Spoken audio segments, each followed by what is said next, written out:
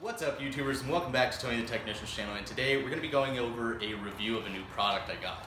So if you guys watched my previous video on my Matco MD70 scanner / code reader, you guys will know what it is capable of and what it's not capable of. It wasn't able to pull an SRS code from my wife's car because it was a 2009 Kia Spectra, and that model of Matco scanner doesn't actually do foreign cars as far as ABS and SRS.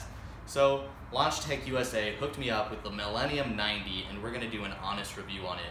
I'm going to give you my personal opinion, and please let me know what you guys think of it. If you've used it or own it yourself, please let me know how it's been for you.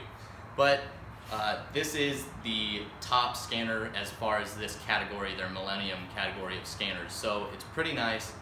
We're going to unbox it, go over the details of it, and see what it can and cannot do.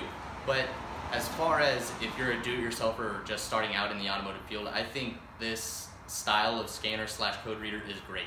It's much more advanced than your just normal code reader, but it's not as advanced as your higher up Snap-on and Matco with the lab scopes and everything like that. But that's really good for a do-it-yourselfer or a starting out automotive technician, because most likely you're not going to get put into a situation right off the bat of trying to do an in-depth electronic diagnosis on a car.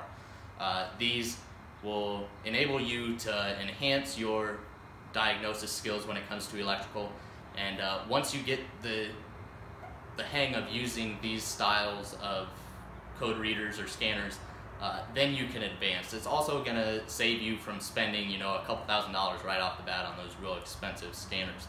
So these are great. They can do a lot, and they can really help you out. So we're going to take a look at this, and I really hope you guys enjoy it. If you do, please make sure to hit that thumbs up, leave a comment down below, and as always, subscribe if you're not a subscriber. Also, make sure to check out the description. I will try to have this link down in the description, as well as some other tools that I suggest. Thank you guys so much. Let's get into this.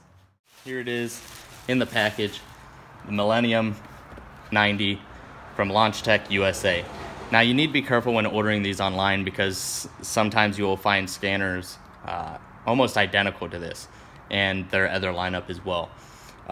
When buying this online through like eBay or Amazon, make sure that it's actually through LaunchTechUSA, because you might not be getting the exact same product if it's not through LaunchTechUSA, and those products may not have the same features as this. So just be careful with that. But this does have master reset capability, supports SRS, ABS, OBDII, and OBDII, but you will need to purchase the extra cord for it. It is able to print, it does have graphing, diagnostic trouble codes, live data, and you can record and play back data. Here they have the comparison of the Millennium 40, 50, 60, 70, 80, and the 90 and what it's all capable of. Now the coverage, here are all the vehicles that it covers, or manufacturers. So this covers not only domestic, but foreign vehicles as well. One thing I do want to check out is if the graphing capability is 4 separate graphs, or if it lays each graph on top of each other. That'll be something we'll have to figure out. We're gonna go ahead and open it up. Here's the scanner itself. It's got this nice little rubber boot around it, all of the red. Nice little boot here. The buttons don't feel cheap at all. That feels of quality. It's actually pretty light, not much weight to it at all. Here you have this little cover on the bottom that covers up the SD card and the USB port for doing the updates and stuff like that. And then here is where you'll actually attach your OBDII connection. Here it is. Comes with a nice cap over it. So we'll go ahead and get this set up and connected and see what we can do with it. But it also does come with this nice little carrying case. Open it up. You got some quick instructions. Got a couple pouches in here, actually, a couple Velcro straps. So I'm guessing this is the pouch for the actual scanner. Here's the part for the USB. That seems to be it as far as what comes in here. That's nice though. I don't like leaving my code reader out in the open, so it's a nice little case. So we'll go ahead and get it set up and see what we can do with it. So here it is starting up.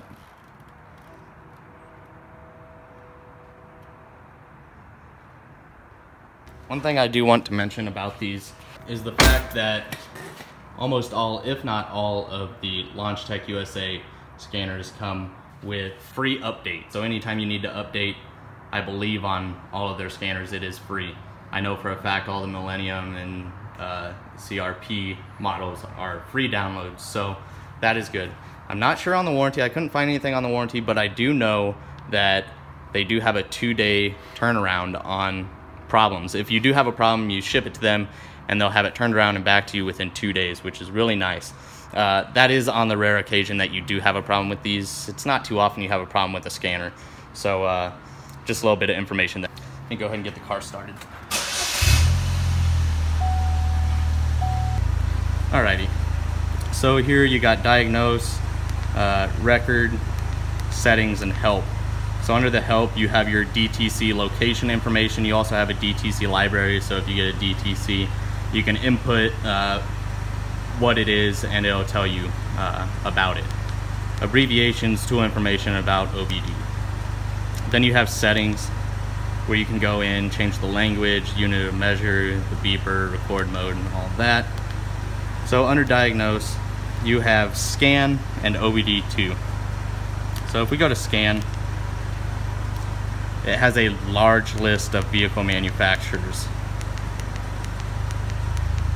I really like the button setup on this, how it actually has a click to it. It feels really good in the hand. So a lot of different makes here. So mine is a 2012 Chevy, so here it is, it's a GM. So we're gonna go, you can see you have diagnose, oil lamp test, brake reset, and steering angle reset. So those are really good functions to have. We're just gonna go to diagnose and then select that version. Manually select, it's a 2012, it is a passenger car. And then you have your Chevrolet, Buick, Cadillac, and Holden. It's a Chevrolet. And the fourth VIN letter is a Z. So here you can see it comes up with Malibu, and that's what my vehicle is. And then you can check body. You got the inflatable restraint sensing. And then the chassis, you get the electronic brake control module. And we actually go to OBDII. Entering the system. It's going to do its little tests. Alright, so then you get all of this. The mill status is off. I don't have any check engine codes or anything like that. Readiness complete 8, readiness not supported 2, data stream supported 39. A little bit of information right there. Then you can read codes, obviously. I just told you guys the vehicle has no fault codes. You can go to erase codes. And then the data stream, you go to ECU1. Here is where the graphing actually comes in. And let me go ahead and shut this AC off. Okay, so you can view all items, and it has a lot of information here. Hopefully you guys can read this. So fuel system 1 and 2, calculated load value, engine coolant temp, short-term, long-term fuel trims, intake manifold, engine RPM, vehicle speed. This is in kilometers. I can switch that to miles an hour. Here you just have a lot of information here. Throttle position, oxygen sensors, once again short-term fuel trim, fuel level, numbers of warm-ups since last DTC was cleared, distance traveled since then, the control module voltage. A lot of good information here, guys. So for a scanner of this size, it really does have a lot of capabilities, and it can read quite a bit. So once again, there's your different accelerator pedal positions and throttle positions. Alcohol fuel percentage is at 9.8. But then when you get to the graphing capabilities, you can view the graphing items. And let's say it can support 4 graphs at once. So you can look at the short-term, long-term fuel trim. I'm going to select those. Then we're going to go back. It's going to take you to the actual graph. And it's going to show you the red line is your short-term fuel trim, and the long-term fuel trim is the black. So it's pretty cool. Now, the downside to this is this is probably the only negative I've found so far about this Millennium 90, is the graphing capability is great to have in a scanner, but when you have it all on a screen this size and you can't zoom in or out, if you have 4 items selected, let me go ahead and show you. But when you go to viewing graphic items and you select the same things,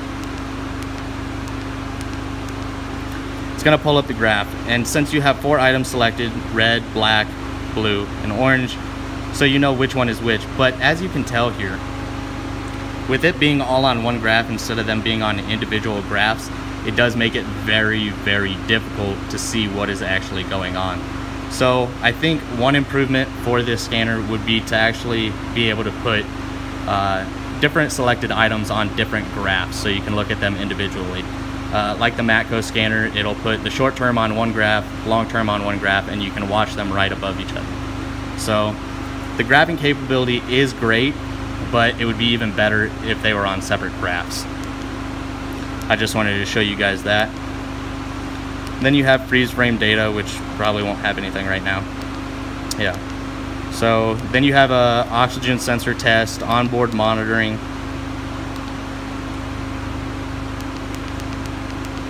You have all of these items that you can select. The EVAP system test and vehicle information. Since when you're under OBDII mode, it actually does self-scan the vehicle, and it will pull up your information here, the VIN and all of that. So, like I said, that's manual enter mode where you can do those other tests, bi-directional commands and stuff. Very limited, but still very handy to have. And then your normal OBDII where you can graph and everything like that. So, we're not quite done. I will go over a little bit more when my wife's car gets here. I will see if we can pull up that SRS code. 2009 Kia Spectra. As you can tell here, the airbag light is on and will not shut off. My Matco scanner was not able to read the code. I did have to use a snap-on one. The reason the Matco one could not is because it is only set up to read the SRS and ABS codes on domestic vehicles, not foreign. So here, I'm going to see if I can read it. We're going to go through scan. Go find Kia. Here. Diagnose. It is USA.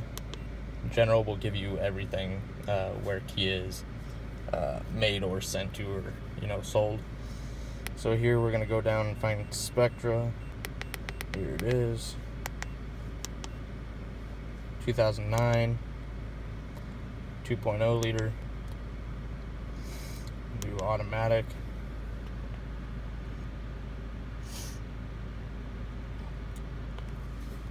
Airbag. Read fault code. And here you can see the occupant classification system mat defect. So it's not the clock spring, it's actually the defective part in the passenger seat, the part that tells the airbag to turn on for the passenger. So that is what's setting off the SRS light, and it is actually covered under warranty, so we're calling Kia in order to get this taken care of. So this Millennium 90 is able to pick up SRS codes on both foreign and domestic. Okay, YouTubers, so that's my kind of quick review over the Millennium 90 from LaunchTechUSA. Overall, a really good product so far. Only time will tell as I get into more electrical diagnosis and see what it's really capable of. But overall, first opinion or a quick review, I think it's a really good product, especially for the price.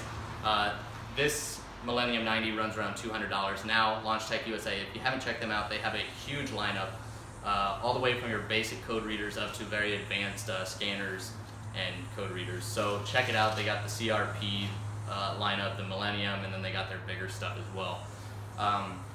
Really good stuff, and they're really good about taking care of their customers as well. While talking to LaunchTechUSA, I had a great conversation with them. They're really good people. Overall, I'm happy with it. Honestly, I think it might have more capabilities than my Matco scanner. I think it shows more information, it has more bi-directional commands, and more tests that you can run on a vehicle. But the one thing that the Matco scanner that I own does have over the Millennium 90 is the capability of graphing multiple items on separate graphs, where the Millennium 90 graphs up to 4 items on one single graph. So if you're looking at 4 items, could be kind of a pain in the butt because everything's kind of jammed together. But overall, that being the only thing that I don't really like about the Millennium 90, I think they've done a really good job of setting up how this thing operates. It's really easy, it's user-friendly, and all of that. So if you guys are interested in the Millennium 90 or any other tools that I have in my toolbox, I do have a large list of tools in the Millennium 90 down in the description for you guys if you're interested. So if you're interested, check it out. And I hope you guys enjoyed this video. If you did, please make sure to hit that thumbs up, leave a comment down below, and as always, subscribe if you're not subscribed.